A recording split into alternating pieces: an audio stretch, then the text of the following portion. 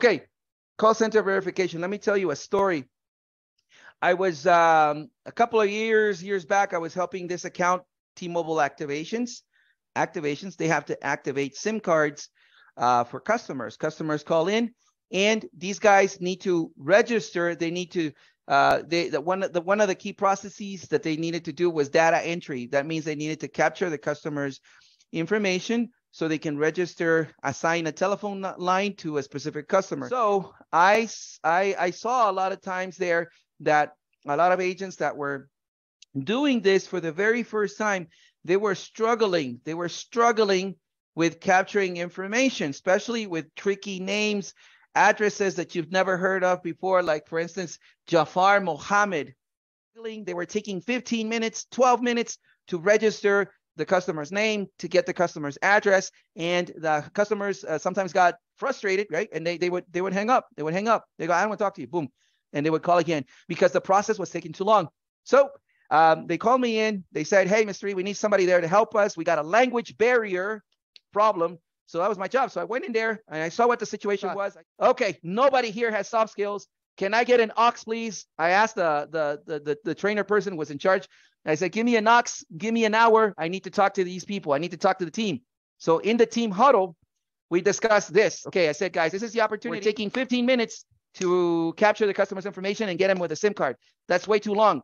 Our average handle time, or in that place, it was called CRT, right? Call resolution time was about 8 minutes. So no more than 8 minutes for the activations, to finish the complete process. And these guys were in nesting. They were doing their first interactions with customers. There was still a lot of support there for the guys. Well, anyhow, they were taking more than 8 minutes. These guys were taking 15 minutes. Oh, it was too long. The process was way too long.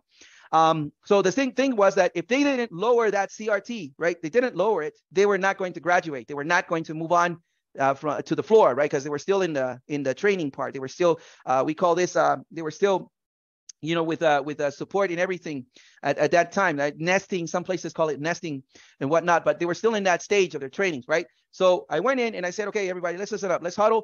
Everybody pay attention. This is how we're going to do it. When you request the customer's information and they come up with a name like 𝗲𝗹𝗹 𝗲𝗹 whatever, what you're going to do is you're going to say, Mr. Customer, I really appreciate that. Can you key spell your name, please? What we're going to do is, Mr. Customer, I'm sorry, I was not prepared for that. Can you key spell your name, please? Okay, sure. That's D for Delta, A for Alpha or Adam, N for November, I for India, E for Echo, L for Lima, and E for Echo. In the first day, from 15, 20 minutes, we lowered that to 12, 11 minutes. On the third day, man, that came down to 7, 8 minutes. And when they got a week, 6, 7 days, boom, that came down to the normal time, which a normal activation would take anywhere from 4 minutes to 3 minutes and a half. So they were, boom, everybody was on goal, right? Everybody was on goal. Everybody was happy. Everybody graduated. Everybody became a T-Mobile agent. Some of these guys grew within the company, and everybody's happy. Do you understand? But we were able to do that by simply applying this phonetic alphabet. And it's going to happen to you because nobody has 100% listening